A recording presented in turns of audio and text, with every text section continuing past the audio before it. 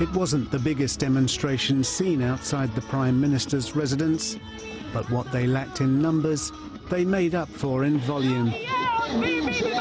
For months, protesters have gathered outside the place Mr. Netanyahu has called home for the past 12 years. But last night was expected to be, officially at least, his last.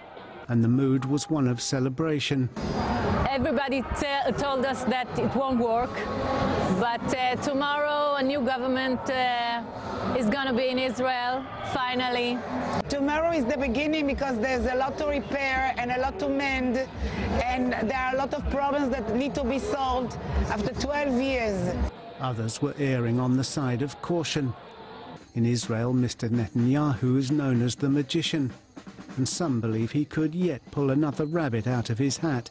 I keep myself reserved as we do not have a final decision yet, but probably tomorrow it will be secure and we can secure Israel's democracy and freedom, and we can establish a well-functioning government. Observers believe such caution is well placed. The coalition is fragile and has some unlikely bedfellows who've set aside ideological differences with the aim of removing Mr. Netanyahu. Barring any surprises, far-right politician Naftali Bennett will be sworn in as Prime Minister of a government that includes the left-wing Meretz party as well as Arab members of the Knesset. The new government is expected to focus on areas where they believe they can work together while avoiding contentious issues. But Mr. Netanyahu has vowed to continue his efforts to split the coalition.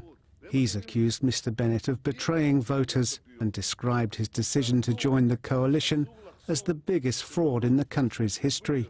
When he lost to Ehud Barak in 1999, Mr. Netanyahu and his wife took 6 weeks to vacate the official residence.